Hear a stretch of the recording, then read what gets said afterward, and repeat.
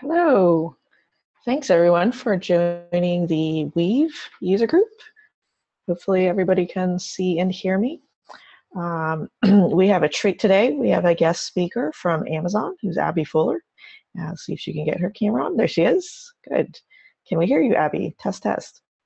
Hi, everyone. Hey, great. I can hear you. All right. So hopefully you guys can see the intro slide that we have. So today's talk is on microservices best practices for Amazon ECS. If you missed the user group that we did last month with Abby, this is sort of a part 2 of that, where it was sort of broad microservice best practices for Amazon. And since so many of the questions were around ECS, we decided let's do part 2 and focus a little bit more of a deep dive on this. So Abby will be talking for the first half, and time permitting, hopefully, we have Mike Lang, one of our engineers, will be joining later, who'll actually talk about the integrations that we did here at Weaveworks with Scope and ECS. So it'll be a great hour. Okay, so let's get right into it. So, oops, let me advance my slide, if you can see this. So Abby will introduce herself a little bit more, but she's a dev advocate over at AWS, and Mike is one of our engineers. If you haven't used Zoom before, this is the platform that we're using to do this broadcast. So a couple things to know. It's sometimes best to be out of full screen mode, and to do that, you just hit the escape button. And once you do that, you should be able to see the option for the chat window. So the chat window button is usually on the upper left corner. If you hover or mouse over, you should be able to see a button appear, and that will open the chat window.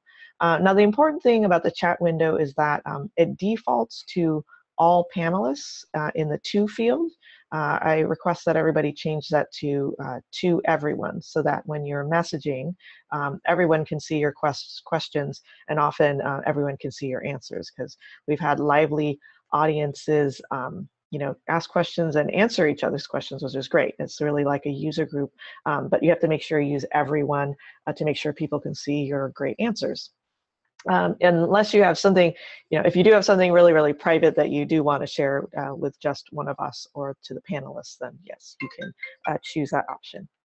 So with that, excuse me, sorry, my phone is going. And with that, I will hand it over to Abby, and you can take it away. Oh, hold on, let me just see. I see one raised hand. Is anybody having issues? Looks like you're okay. All right. Yes, you can go ahead and chat with us if you have any kind of issues hearing or seeing us. So Abby, take it away. Okay, if you could give the screen over to me.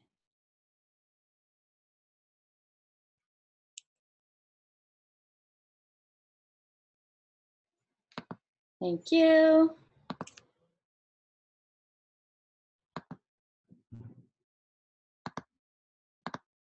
Okay, can everyone see a slide that says microservices best practices the ECS way? Tomorrow? Yep, I can see it. Okay, awesome. So we will get started really quickly. We're gonna quick agenda of what we're doing today. So we're gonna recap episode 1 in case you guys are just tuning in for the first time today. We're gonna do a really quick lightning ECS overview. We're gonna look a little bit closer at how ECS itself works. We're gonna go over some ECS specific best practices, and then at the end, time permitting, we will definitely take Q&A.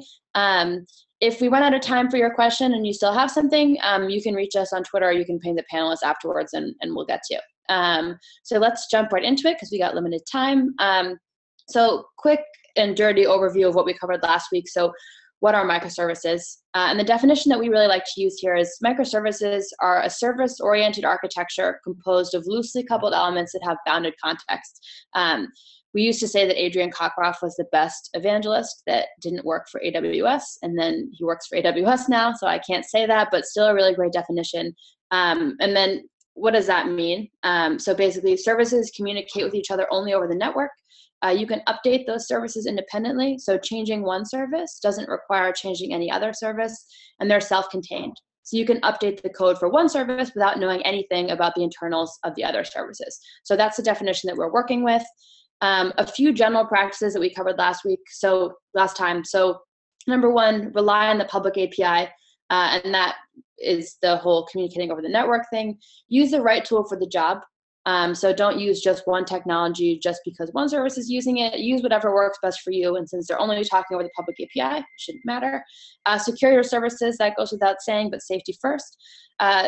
Be a good microservices citizen. And we covered this in a lot of detail last time, but basically there is a responsibility both on the client side and on the service side. So consume responsibly, respect the limits, document what you're doing. Account for organizational changes. So teams can't work the same way. Amazon uses the concept of 2 pizza teams, but basically teams should be able to be small and flexible and agile and work on all the different pieces so that it's not throwing something over the wall to a different team. So I only work on the back end and then I pass it over to the front end, or I pass it over to DevOps, or I pass it over to design. You should have small self-contained teams that can do everything for themselves. And then lastly, there's a lot more overhead that goes into microservices, so automation where possible. So understand what you're doing, automate it where you can, as often as you can. So those are kind of our general ones. So we will jump into ECS. ECS is Amazon's container service, so highly scalable, high performance container management platform. Eliminates the need to install, operate, and scale your own cluster management infrastructure. So you get easy to run container-based workloads in AWS. You get deep integration with other AWS services, open source ECS agent plus blocks. Communicate with your services via the API. Ultimately, the whole goal here is to have a managed platform for some of the moving pieces that come with running microservices. So how do we use it? How do we use this more seamlessly with all of our other AWS services? How can we orchestrate all of our containers? And then how can we manage all of this infrastructure that comes when we have a cluster with many different hosts, with many different containers inside of those hosts? So who is using ECS? We have a bunch of them. Actually, the Airtime logo is also me. So before I joined Amazon, I ran ops for a startup called Airtime, and we were one of the beta users of ECS. So I've been talking about this for forever. But a bunch of people different using it and many more. This is the question. I actually added this maybe a couple weeks ago, because one of the questions that I was getting the most often was kind of surprising, but it was basically, so I've switched to using containers and I've switched to using microservices and I have ECS, but how do I compare that back to traditional EC2 workloads? And the way that we've kind of broken this down is that you have instances, which are standard EC2 boxes. So once you've registered an instance to a cluster, your tasks run here. The second layer is services, and that's the layer that manages and places tasks. And then finally, you have tasks. And that's a container wrapper and configuration around a process that's running on that instance. So there you go. There's really no magic there. All of the ECS pieces map directly back to traditional EC2 workloads, but it's containers as a first-class citizen. So we're focusing on the container part, and you don't have to worry about the underlying EC2 architecture. So how does ECS work? So this is obviously a really high-level diagram, but you have a load balancer. It's ALB or ELB. ALB is an application load balancer. ELB is a traditional elastic load balancer. Your load balancer routes traffic to your cluster instances, and your cluster is made up of one or more EC2 instances. So each cluster instance runs one or more services. You can go a little bit deeper. So each cluster instance runs one or more of the services. A service controls things like the numbers of copies you want running of a task, so that's your desired count, and registers your service with a load balancer. The task definition controls everything else. So container image, environment variables, resource allocation, logger, pretty much all the other parameters. This is a kind of a high-level overview of what everything looks like, but it's all the familiar AWS pieces that you see from EC2. So you can register your images to your ECR registry. You have your load balancer. It routes the traffic, and then you auto scale. And we'll cover this a little bit more in detail, but you auto scale at 2 levels here now. So one is the cluster level. So if I run out of resources across my cluster, how do I scale that up? But then also on the service level. So part of the cool thing about microservices is that I should be able to scale those services independently. So if my messaging service gets a lot of traffic, I should be able to scale up just that messaging service and only the messaging service. But maybe my internal admin dashboard doesn't get a lot of traffic. I shouldn't have to scale that service up just because I need more resources for my messaging service. We will cover, I guess, a couple ECS features in greater detail. We're going to cover all of these. The first one. Hey, Addie. Yeah. Addie, hey, sorry. Just want to jump in a little bit to ask our audience, how many people here are actually already using ECS? Because I know you kind of went through overview fairly quickly, and if people want to post, if someone's absolutely new or they're coming to this because maybe you're shopping and you might be looking for the value prop, maybe you could share kind of big picture, like why would someone consider ECS over the competition? Not to make it sound like a commercial thing, but just kind of curious if you're really coming new to this, because I know you raced through it a little bit. So so I usually try to skip the commercial part, and I actually can't see the questions, so because I am sharing my whole screen. But definitely feel free to stop me and ask questions, or Tamal can stop me. Why use ECS? I think I can speak from personal experience, I guess, here. So why I chose ECS over something else. And for me, it was the easy integration with other AWS services. So I was a really small startup, and it was just me doing this. And I wanted to be able to use ECS, AWS features that felt really familiar to me. So Route 53 or auto scaling groups or security groups. I wanted to use all of those because for me, I didn't really have the resources to go out and learn something new and port everything else new and then worry about how that second product integrated with AWS. I was already using AWS, and I wanted to move my existing monolith over kind of as easily as possible with the least amount of resources on my side. So I leaned really heavily on that. And my big thing with why I went with AWS as a startup was shared responsibility. So a lot of you are also probably from really small teams. So I think the same thing applies, right? So I have limited time in the day, and I had to be responsible for everything. So I'm responsible for a lot of developers, a lot of teams, a lot of products. So I wanted to be able to kind of use Amazon's resources for things that I couldn't handle myself.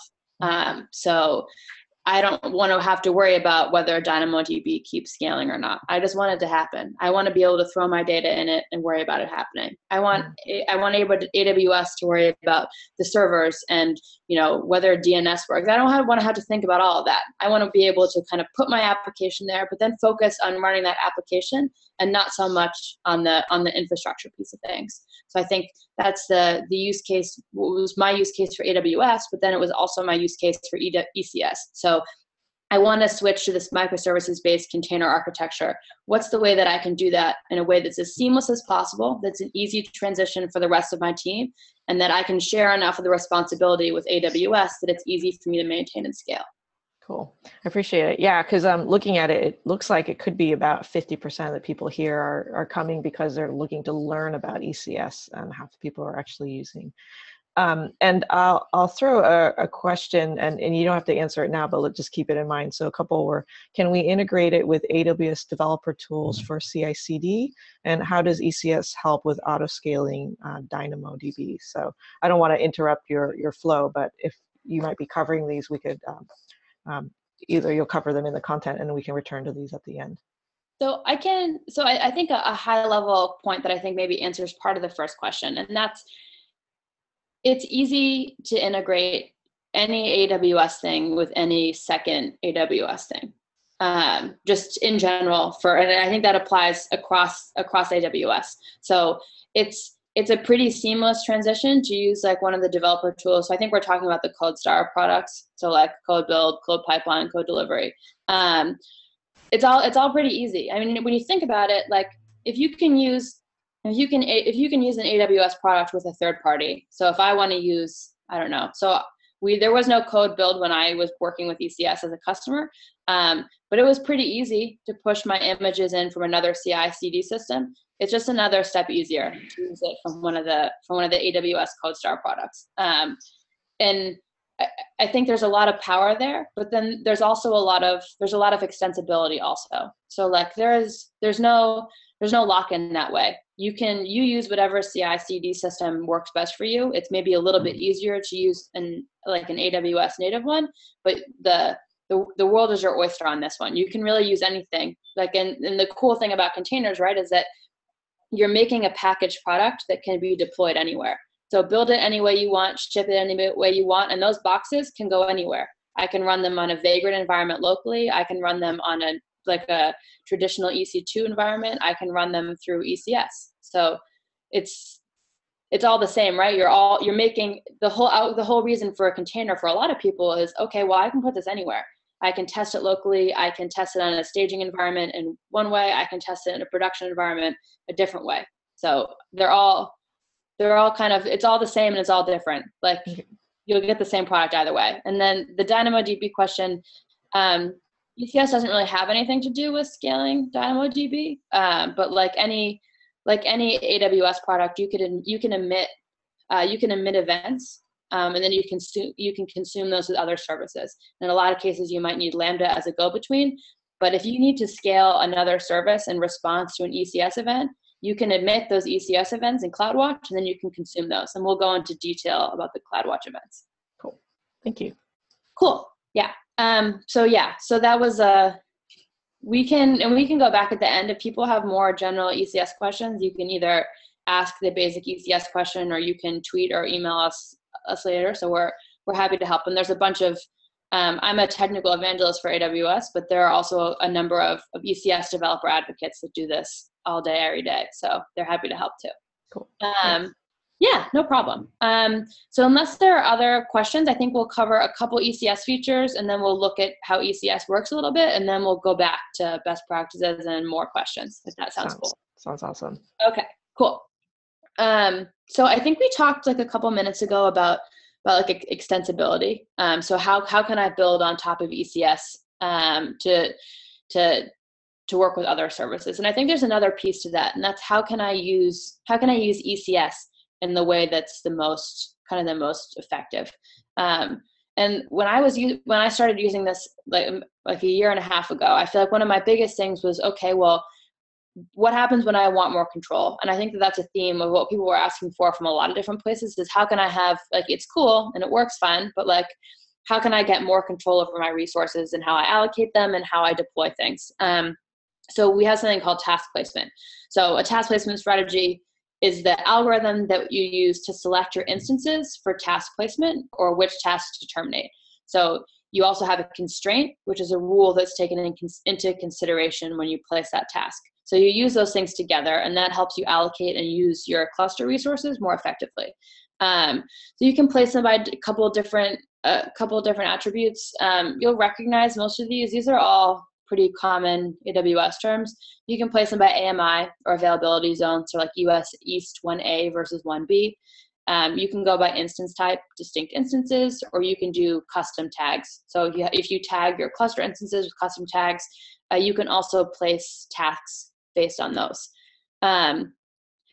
Couple different task placement strategies, and these are a little bit more complicated, but bin packing. And that is a fancy way of saying use the resources as effectively as possible and reduce the number of instances in use. So it'll find the instance that has the least amount of available CPU and memory, and it will place your task there. So that means previously, if you basically place tasks across the cluster. And that might mean that you had one instance that was 95% full, and then two other instances that were all 10 or 15% of their resource usage.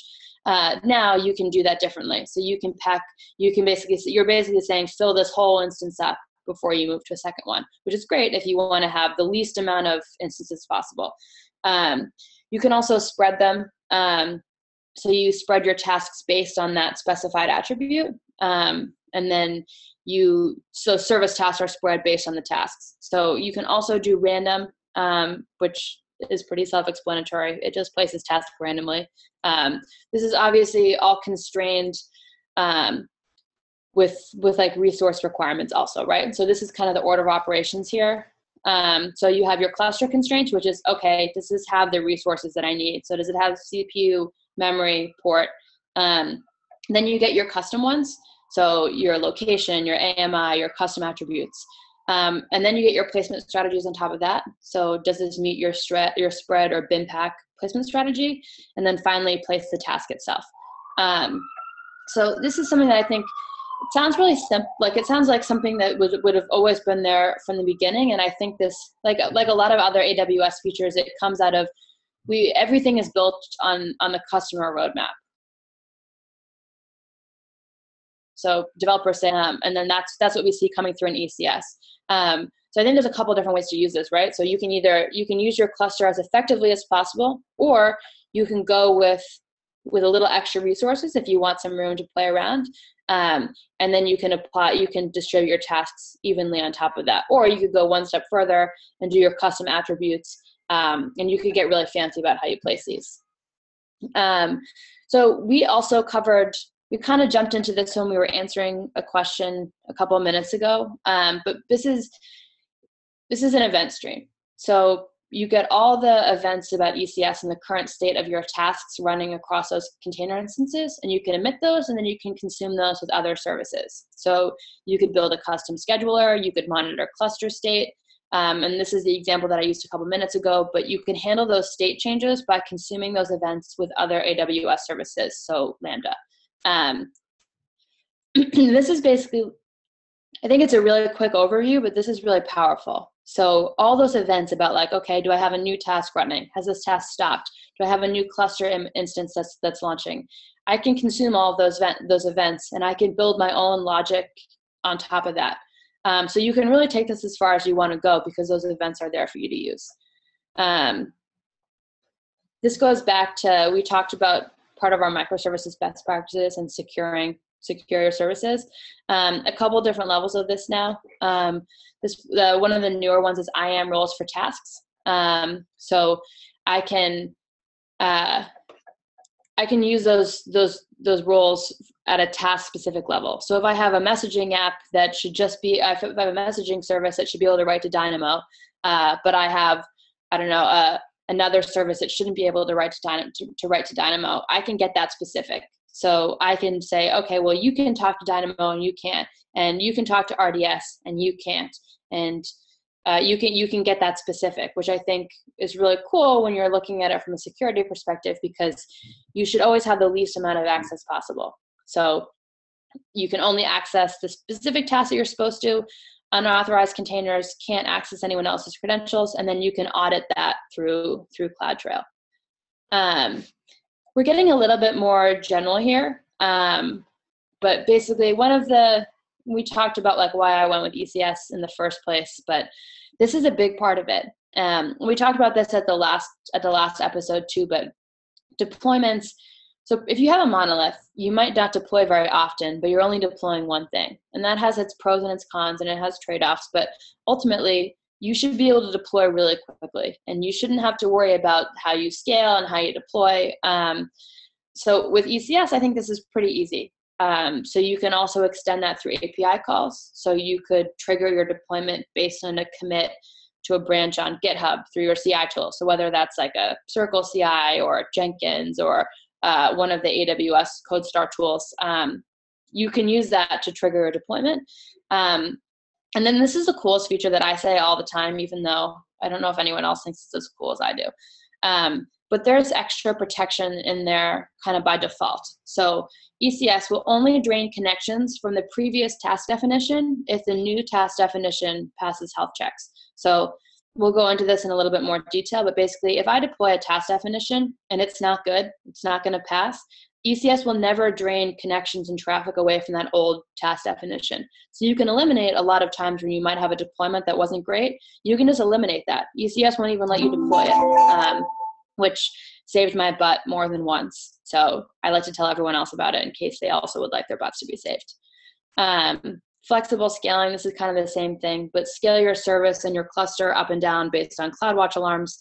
And that scaling is built in during the service registration process. And then since the cluster instances are part of an auto-scaling group, you can also scale the cluster itself like you would any other auto-scaling group. And those are all there by default. They work the same way as any other EC2 auto-scaling group. So everything is on CloudWatch alarms. And then if you want even more alarms, you can write custom ones. So we mentioned a little bit earlier on ALB versus ELB. And this is, I guess, more of a PSA, and I'll talk about that a little bit later. But ALB is new. Highly recommended to go with ALB for ECS rather than ELB, so Load Balancer Classic. ALB looks really complicated, but basically you're defining routing rules based on content, which is a super fancy way of saying send traffic to different services based on endpoint. And this is magical. And it's so magical that I literally wrote this is magical in the slides. So as a bonus here, we talked about ports being a resource constraint earlier, and this removes that resource constraint. So what you can use ALB for is you can use it to let ECS allocate ports dynamically rather than statically. So you can have one single ALB, and this is important also because I am cheap, and startups are also cheap, but you only need one ALB. If you can route your traffic based on endpoint, and you can remove your port constraint, you can use just that one ALB, and you can handle multiple services with it. Where previously you'd need a different ELB and that single port for every single service, which gets really expensive when you're using microservices and you're going from one app or two apps or three apps to 100, 200, 300 services. You can just do those through one ALB. So this is my pretend fake demo time, but we're just going to look at everything with a little bit more detail from what the console looks like, just so people get a little bit more familiar. So this is our IAM roles for tasks, and you can basically just see that you can break this role down to a really low level. So you can see that it can talk Dynamo, talk to the message queue. That is it. That is a message service role, and that only message tasks get that role, and that is it. They can't access anything other than that. You're only giving them access, not taking access away. Task placement is, I think, a little harder to show, but you can see that for our little demo task, we're spreading it out based on the availability zone. So when I deploy those tasks, we'll distribute them evenly between US East 1A, ECS 1B, US East 1B, and then 1D. But you can spread those all out, which is good because I love high availability.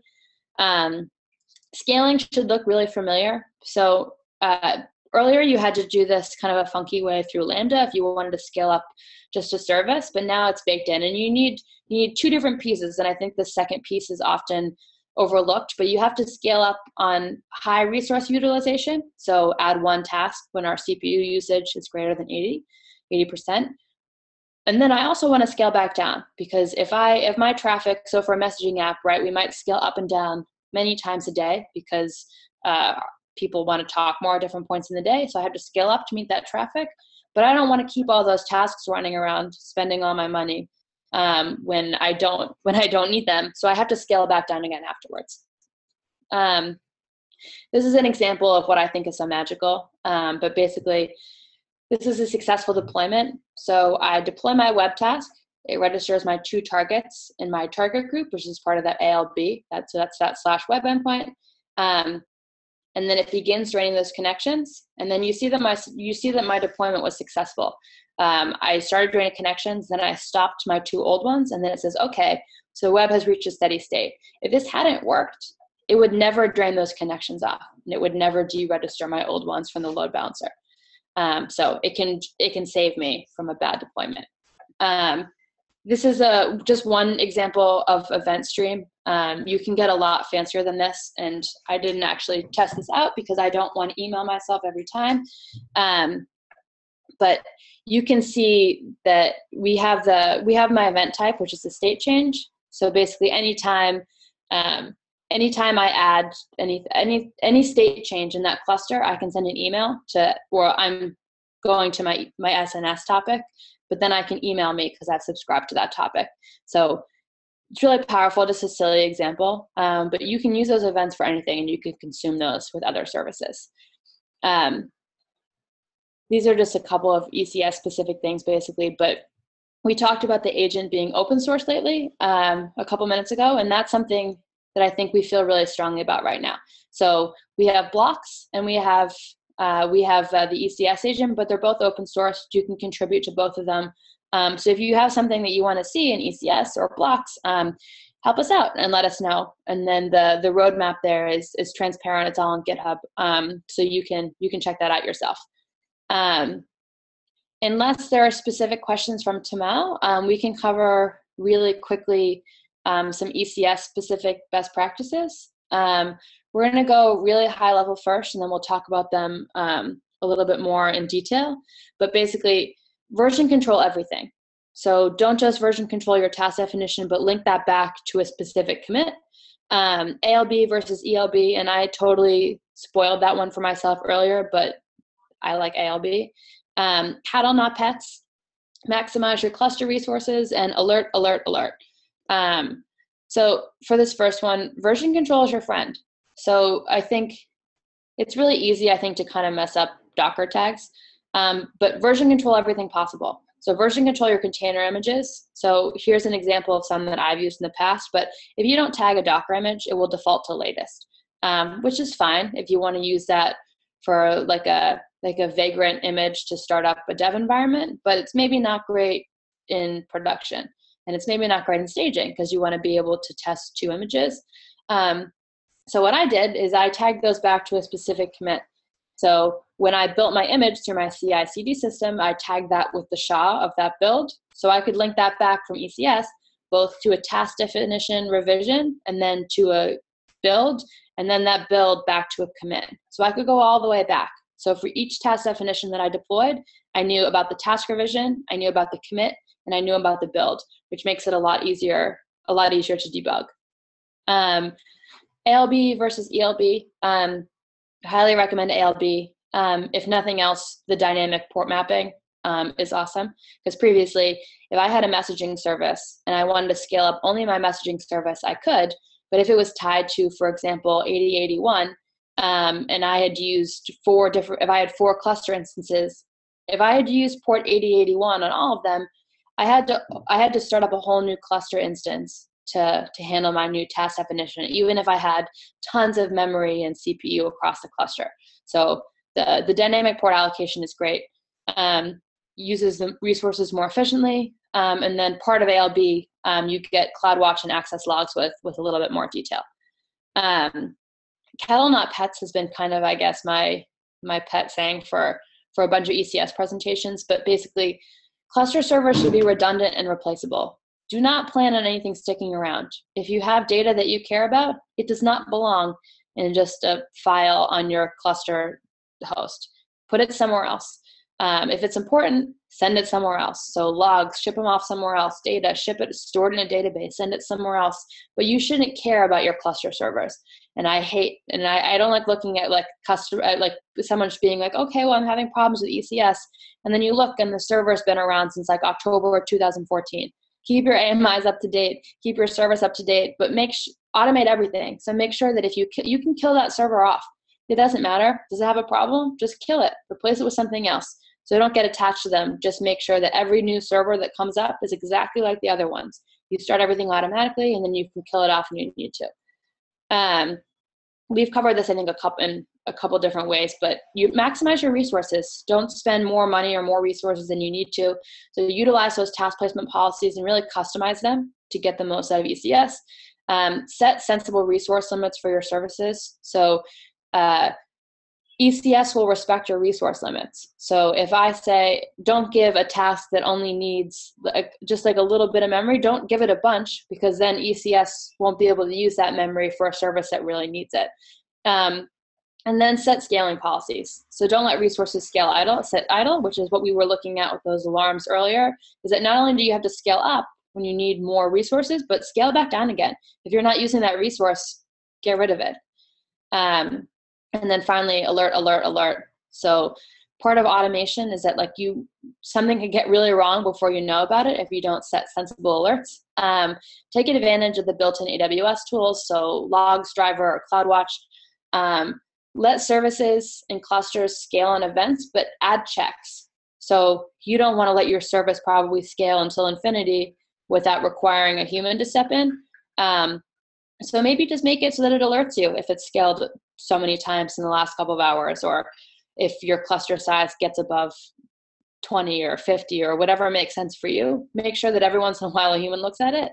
And then parse logs and alerts. So this is something that I don't see covered a lot, but if you have a page and you get woken up at 3 o'clock in the morning and your first response to that page is just to dismiss it and say, oh, that's not an issue, your first response should really be to fix it. If it's waking you up and if it's not important, don't alert on it, or fix the error, or catch the error, or handle the error better. But just make sure that you parse your logs and you parse your alerts to get rid of all the noise, so that when something important really happens, you're right on top of it. That is all I have. Happy to cover questions, and I can give the floor back to Tamao. I haven't seen it.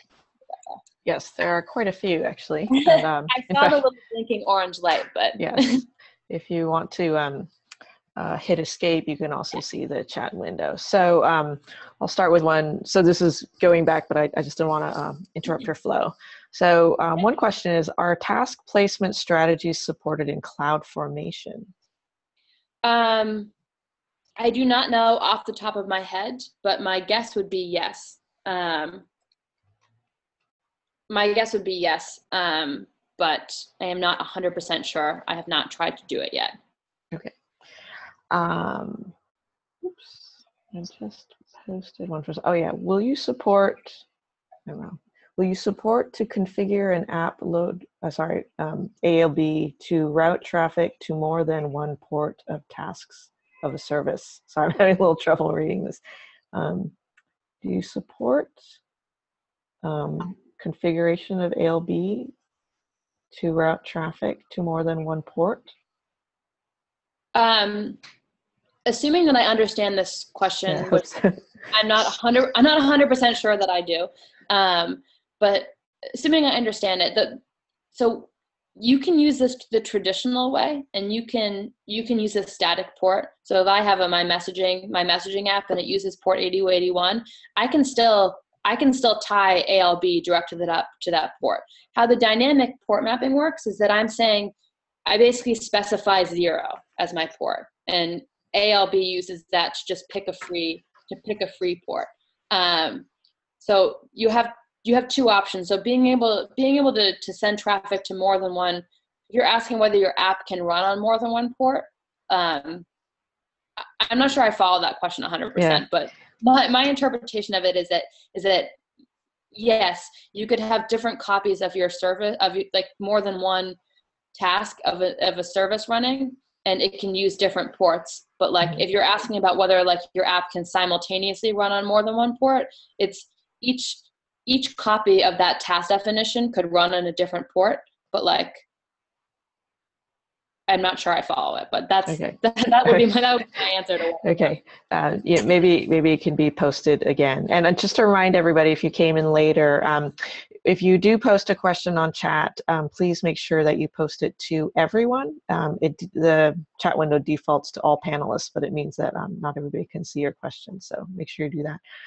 So an earlier question again was, scale down based on both memory and CPU is not supported by CW, and that's CloudWatch, I assume.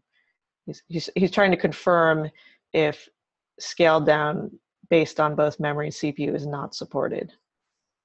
Like both of those at the same time? I mean, I think you can have alarms on both of them now. Like I could have an alarm on CPU and I could have an alarm on memory. So I feel like there's no reason why, if I can scale up in response to high CPU or high memory usage, it makes sense to me that I'd be able to scale down on both of them. Okay. But not both in one alarm. They'd have to be separate alarms and then separate alarms to scale back down again. Okay. Another earlier question from Michael. ALB supports routing by subdomains? Does it? Right now, I believe it's the path-based. So I'm not sure that there's going to be an easy way to do this, which is my caveat here. So I think you probably could, but I think you'd have to do some magic on your side. I think the easiest way to do the target groups, basically, you're using that slash pattern. So /web/API/test. I feel like you could probably then route that again to a subdomain, but you'd have to maybe, I'm not sure right now with ALB that you'd be able to get the target group to pass a health check that way. Like it would still have to have a slash pattern, but it sounds like something that you could do with a little extra juju on your side. Okay. The question from Jeremy is, for ALB, is there a limit 10? I don't know, 10. I think there's a limit on the number of target groups right now. It looks like you can have 10 listeners per load balancer, which I think, I mean, yeah, I mean, there's a limit there. So you're still going to have to eventually use more than one application load balancer. But I guess the way that I looked at that is that previously I would have had 10 elastic load balancers. So like, even if I'm using 1/10 the load balancers as I am before, like still cheaper, and it's still a lot less places that I have to worry about updating configuration, if that makes sense. So still a limit, but as with any AWS service, we often increase limits. So if that's something, and we base the roadmap based on what the developers are asking for. So if you want to see a higher number of listeners for application load balancers, definitely let us know. So reach out, and when people ask for things, then there's a great chance of it happening. Okay, so I think that answers, there are quite a few questions around that. They were all pretty similar. Hopefully that answers that. And then also from Devang, what are the best practices to store secrets, env variables used by a task? Yeah, so secrets are one of the things that I think they're really personal for everyone. So take this with a grain of salt. How I would probably do it is, so before it was kind of hard. And I think there's a bunch of different tools out there for it. You could use Vault or something like that. What you can also use though is the EC2 Systems Manager parameter store. And I'm gonna send a link in the chat to everyone. But there's a really great article that one of the product managers for ECS put out about a couple of different ways to store secrets with ECS. And I think probably the most effective one is with the Systems Manager parameter store. So you can talk to that via KMS, and then you can get just your secret environments for that. And I will send a link because I think that article might help a bunch of people. But I'll send it in a second. But that's how I would do it probably now with all the options. Like anything else, there's a ton of other options. You could do it on your CI/CD system, and they could never make it. But what I would go with is the parameter store. Excellent. Alex asks, is it advisable to use ECS for cron jobs? So yeah, I would. So what's actually cool now is that you can run tasks in response to things. So what I think would be really cool is that I could run it in response to a Lambda job. So I can run my Lambda, and then when my Lambda finishes, I can run an ECS task in advance. So there's a run task now, and I can schedule tasks. So I can both run that task in response to an event, or I can schedule that task. So yeah, I mean, I'd use it. So you have a bunch of resources on your cluster. So what I think is a cool use for run task is that if I have a bunch of cluster resources and I have to run this task like every day at 3 a.m. or something crazy, why not use those resources? So just schedule that task to run on your ECS cluster, use those resources, and then the task will exit when it's finished. Okay, excellent. Tanya asks, what's your take on Kubernetes on AWS versus on ECS? So I get this question a lot also. So one, Kubernetes is not on ECS. So ECS is AWS's kind of managed container management platform. Kubernetes is also a container orchestration tool. So you can run Kubernetes on AWS. You're just running it on EC2 instances, which is basically what ECS. So ECS is managing Docker containers for you on EC2 instances for you, and it's just a little bit easier. You can run Kubernetes the same way, but you have to do it yourself. But it uses the same container technology, so Docker, and it uses the same server technology, which is EC2. So yes, definitely can run Kubernetes on AWS. ECS is another way to run Docker on AWS. It's just the managed way. Excellent. David asks, any best practices for task definition cleanup, image cleanup on ECR? Our CI/CD pipeline makes a new task definition and image with every commit. So with ECR, unless we've added something that I don't know about, you'd have to script something, I think, to clean up an ECR. I know that I had to get my limit for the same reason, had to raise my limit per repository a couple times. So the best practices, I think, is that I would script something to delete to run through and like delete images every night if you don't need them, because we had the same problem. I think ECS has improved a lot on kind of garbage collecting on the cluster instances themselves, and cleaning up images in ECR maybe needs a little bit of work. But I'd like to see that also. So definitely let your account manager know. But I'd script it for now and then keep pushing for a managed way if that's what you're looking for. Excellent. I'm not sure if you sort of covered this, but Jude asks, is there a workaround to use ALB with domain-based routing instead of path-based routing? We have 100+ microservices already. How do we migrate easily to update our endpoints? I do not have an answer to that off the top of my head. I'm not sure there is an easy way right now. ALB was designed to do path-based routing because you want to direct traffic based on content. I don't know if there's an easy workaround, but I'd be interested to know if that's a common use case that we want to migrate over to ALB. I know that when I switched from ELB to ALB, I did not have 100+ microservices, so we did it. We wrote a little script, but we did it by ourselves. Okay, awesome. And I see some people answering questions for each other, so that's awesome. Dimitri reposted this question that was sort of not clear. He's saying, say task A is exposing ports 8080 and 443 to the outside. Can I configure an ALB to route traffic to both of those ports using 2 different service paths? Oh, so this is looks like this is the repost of the earlier question that I did not understand. Yeah. Maybe. I'm not, this is kind of a funny question, I think, for me, because the way that I would have written this in the app is that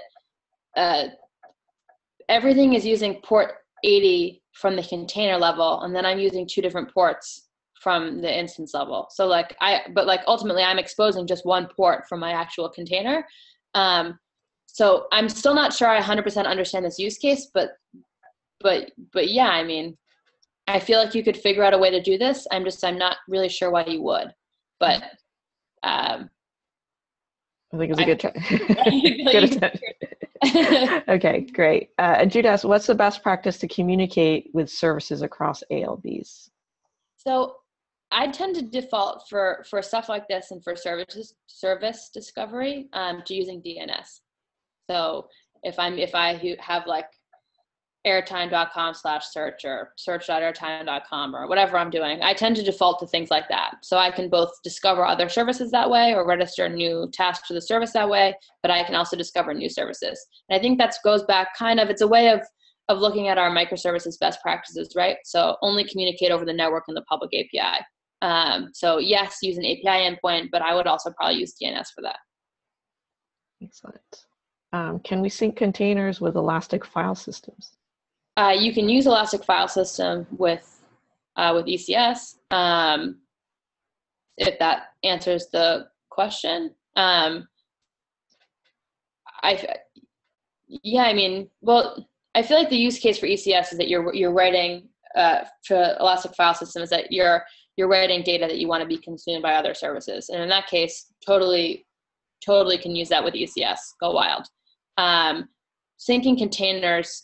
I would probably sync my containers with ECR so that different places could pull from that same registry. And you can do that through IAM roles in ECS. So assuming I understand your use case, I would use ECR for containers and EFS. There's so many acronyms, they all have Elastic in them. And EFS for data. Got it. I think this is the last one. Leonid, is there a way to schedule a task to a particular EC2 instance in an ECS cluster? Yes, you can schedule it, and you can also use task placement constraints. Okay, and I lied. What is the recommended way to use shared volumes with ECS services? Is it EFS? Currently, I think the only way to do shared volumes is EFS. Okay. I also, though, this goes back to my databases thing, but like if you have data that's important and shared that you want multiple services to use, I would still default to putting in a database, which is designed to store data that way. I don't mean that services should necessarily share databases, but if you have important data that you're getting from your services, put it in a database. That's always going to be the best and safest place for it. Excellent. another question. I guess I just do live Q&A every time, and I'm going to turn this into office hours. Exactly. But you can use whatever AMI you want. You can build a custom one. The ECS optimized AMI, which I saw a couple minutes ago in a question about garbage collecting, which yes, the ECS AMI will garbage collect for you automatically, but there's also an open source Spotify garbage collector called Spotify GCC, which I love and highly recommend. And I don't work for Spotify, but I like it anyway. I recommend that for even better garbage collection. But yeah, for the Ubuntu question, you can use whatever AMI you want, but the ECS optimized AMI will have the ECS. So if you want to use your own AMI, that's totally fine. You just have to make sure that you add the ECS agent to it, or you won't be able to register to your cluster. Just for our recording, the question was, can we use Ubuntu as AMI for a cluster and use auto-scaling and other features? Okay, with that, I think we will move over to Mike Lang, who will actually be talking about ECS and scope. And Abby, if you want to stick around, you can stick around and listen. We just got a couple minutes left, but if not, we'll turn off your video anyway. So thank you so much. Thank you so much for your time. Okay. It's always a pleasure. If you guys have more questions, Tamal can pass out my Twitter handle and you guys can tweet me. Absolutely. Okay. Awesome. Have a great day, guys. Great. Thanks. And with that, Mike, I think if you just decide to share your screen. Hey. I'm waiting for you to mute. Otherwise, we'll get echo. Oh, yes, that is true. I will mute it. Okay, there we go. I'll try to be quick because we don't have much time left. So I'm just going to quickly go over Weave Cloud, how to integrate it with your EC2 cluster, and then hopefully, if I can figure out how to share the screen, do a quick demo of what looking at ECS through Weave Scope looks like. The top of your screen should be shared. Okay, well, we'll find it when we get to it. First of all, I want to talk a bit about how you actually go about doing the integration. So there's a couple of options here. We have our own AMIs that are based on the ECS optimized AMIs. So that is the easiest way to integrate Weave Cloud into your ECS cluster. It's going to do a couple of things on top of what the AWS AMIs do. It's going to install WeaveNet, which does the container-to-container networking. And that will take care of some of the networking issues for you. You won't have to worry about port allocation on the external VMs because every container gets their own IP. In addition, it will also install the Weave Scope probes, which are the little agents that run on the individual instances that reports the data to us so that we can render what's going on in your cluster. Finally, it will put in a small config file which has the credentials to actually be able to push that data. And we've got an excellent getting started guide that has a script that will do all those steps and set you up a basic ECS cluster automatically. You can also go through those steps manually to see a bit more detail what it's doing. Now, if for some reason you don't want to use our AMI, you have your own AMIs you want to use, then basically you just need to do exactly everything I just said. WeaveNet is not required. But you need to run the scope probe on every instance somehow. We have it start on boot using Upstart, and that works fine. Upstart, or I don't remember, but using it runs on boot, and you just need to put the config file in the right place so that it gets the authentication token for Weave Cloud. And so, there we go. I have a cluster that I prepared earlier, sorry. There we go. So this is running our, what we call our sock shop demo, which is just a little mock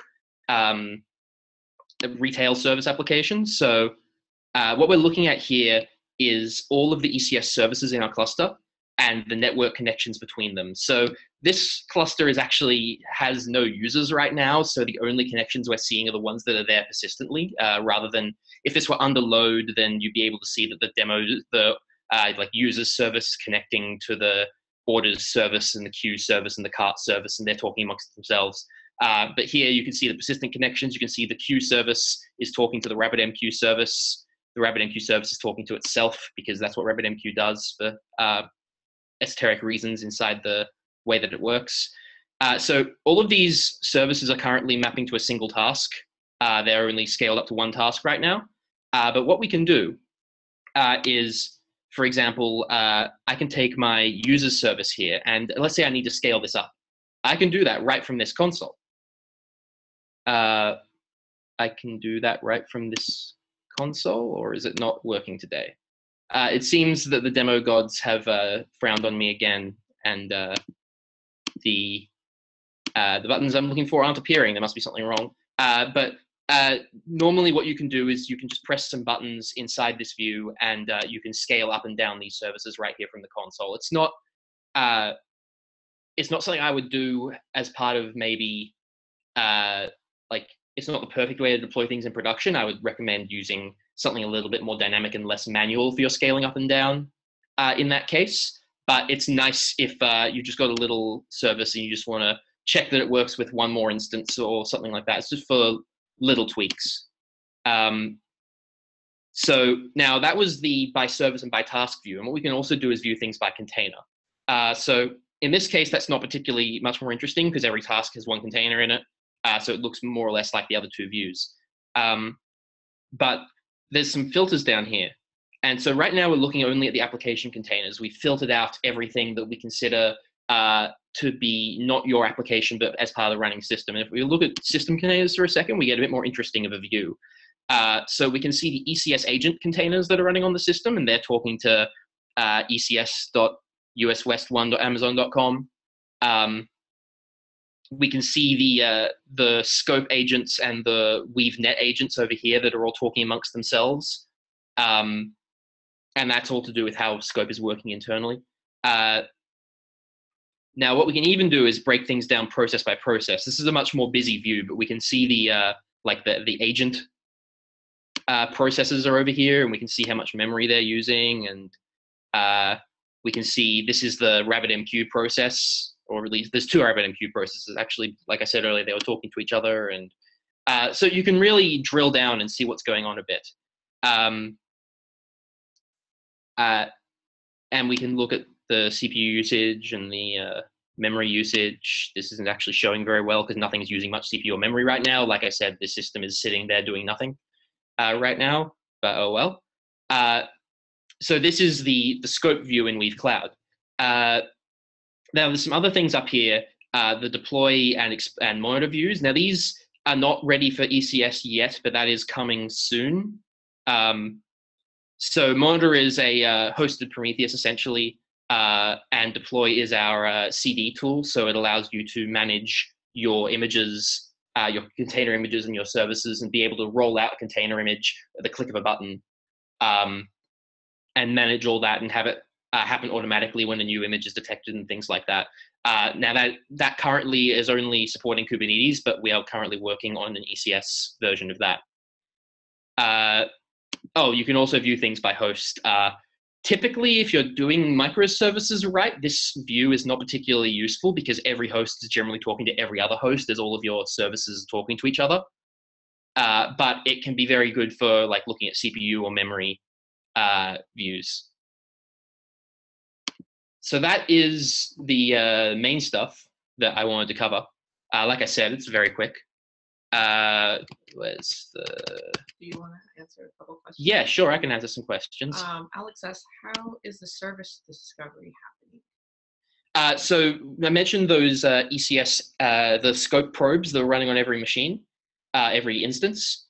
What they are doing is they are talking to the ECS API. Part of the install process is that you have to install an IAM role for your instances to allow them to talk to these APIs, and that's covered in the docs. And this allows our agents to talk to ECS and find out about all the services that you're running, about all the tasks that you're running, and then we can look at what containers and processes are on the machine and map those back to those tasks and services and render that view. And Anita's been helping out here as well. Mm-hmm. I think she's answered mostly those. Anthony asks, can we enable WeaveNet to do encryption? Yes, WeaveNet does support encryption. I don't know if the script that I used to set this particular cluster up does that out of the box or not, but certainly it would be a fairly minor change to the AMI to go in and enable encryption between all of the nodes.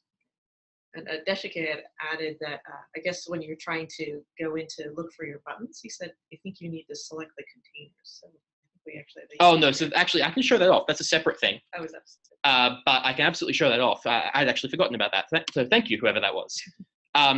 So I was showing off some controls on the tasks on the ECS services, but there we have other controls. You're sharing your screen. Oh, I'm not sharing my screen. Oops. Thank you.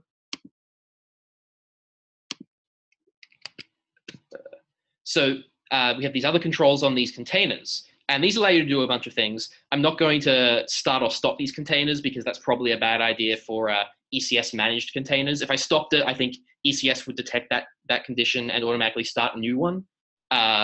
So it wouldn't really matter in the long run, but it's I'm still not going to do it right now. You can look at the container logs, which can be very useful. I don't think this thing is actually logging anything right now, so most interestingly, I find, is that you can actually get a running shell inside the container. So I'm directly SSH'd in to the container, and I can take a look at what's running, and I can do anything I like in here. Now, you can disable this if this isn't a security implication you're comfortable with, but I find that it's amazing for debugging. So I'll use this in my dev environment heavily when I'm testing out a thing. I'm going to look at scope to see who's talking to what, and then when something looks unusual, I'll be able to open this view up and get in there and see what's going on. So I find this is a really useful thing. Cool. Well, thank you so much. We are a minute over time, so thanks everyone for joining. And let me get back to my final slide. Why don't we switch microphones again? I'm on mic. Hopefully people can hear me. I'm going to share the screen. Again, I know there's some questions online, so here are links. They'll come in your email as well. If you haven't joined the user group, we have our user group posted on Meetup, and if you haven't joined Slack, there's this site on GitHub where you can invite yourself. So again, thanks everybody for joining, and I look forward to future user group talks where we have many other guest speakers. So thanks for staying with us. We'll see you again.